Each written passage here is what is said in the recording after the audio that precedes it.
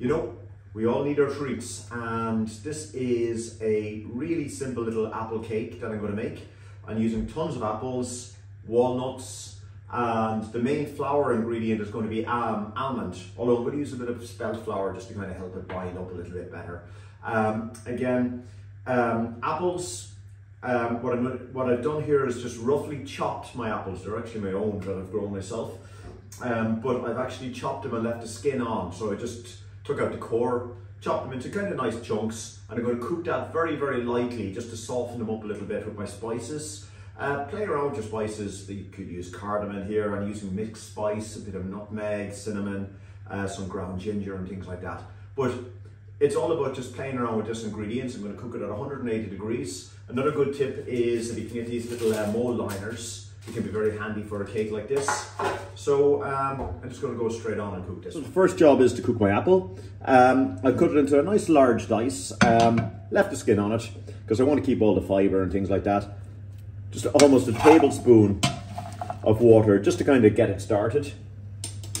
Pop a lid on it, and on a nice high heat, I'm just going to let that gently cook. I don't want to make it full like an apple sauce or a stew. I want to just kind of soften the apples a little bit, so I want to keep as much texture as I can.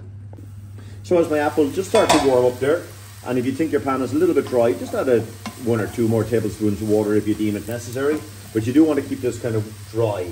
Now I'm going to just add my spices, my nutmeg, my cinnamon, my ground ginger, my mixed spice.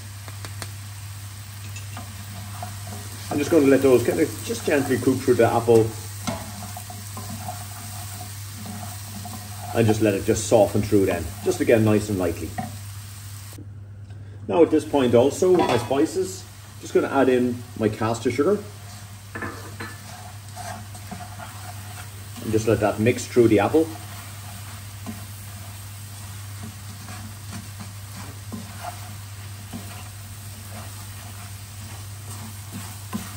And as you can see, this all of a sudden starts to come to life, just as that sugar melts through it.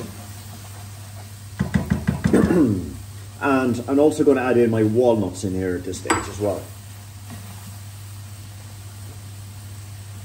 Also, I'm just going to add in just a pinch of salt, about half a teaspoon, of even a quarter of a teaspoon. It just kind of allows this to all kind of come to life a little bit. And that's it, that's my apple. Just nicely cooked up there. Very, very simple little piece of stewed apple. And I'm just going to put that aside now and complete the cake. To make this simple cake, I'm going to get my 4 eggs, crack them into a mixing bowl, whisk attachment,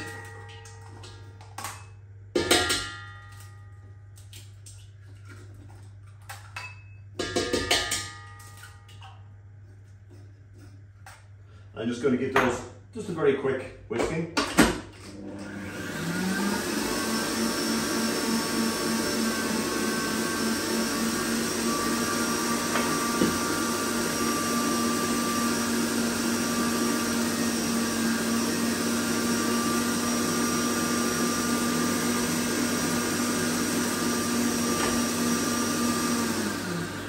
I'm just having broke up the eggs just a little bit.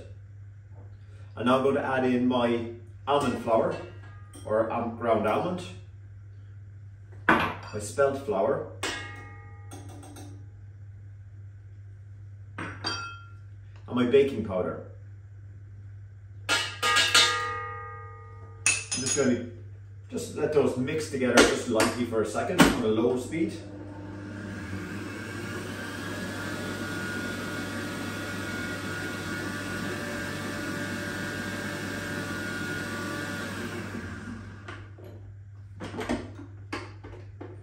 Now when I just form that up,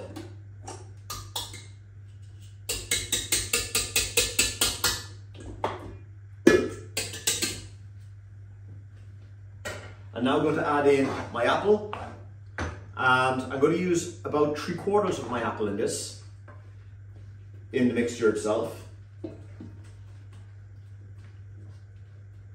I just keep a little small amount of it back. And then just mix that in by hand, form a nice little batter.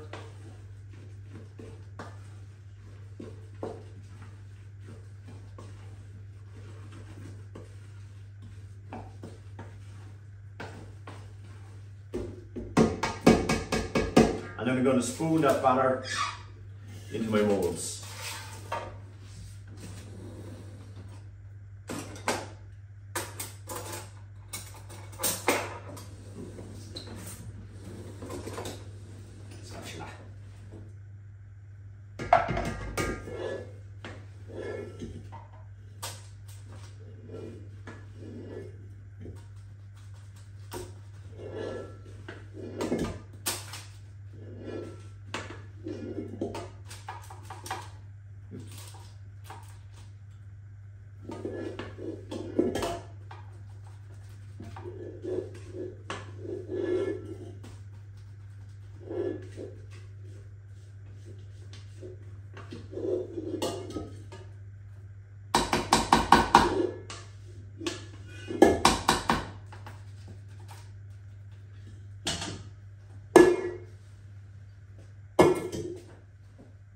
Now what I'm going to do is, with the remainder of the mixture,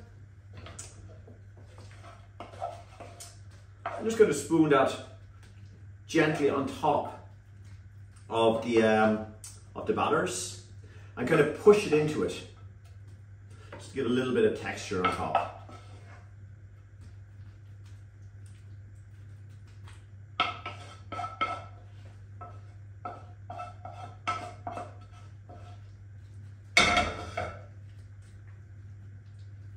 Just kind of kind of mix it with the batter, but on the top.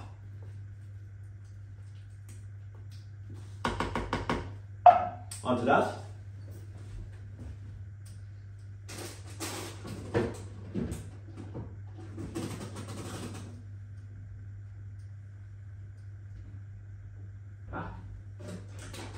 I'm just going to pop a few more of my walnuts, just roughly on top, just to give again a little bit of texture. And then I'm going to pop these straight into the oven.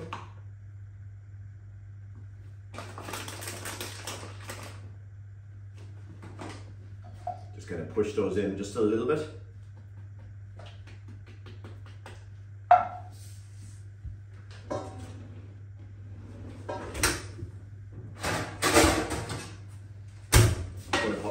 Baking sheet then,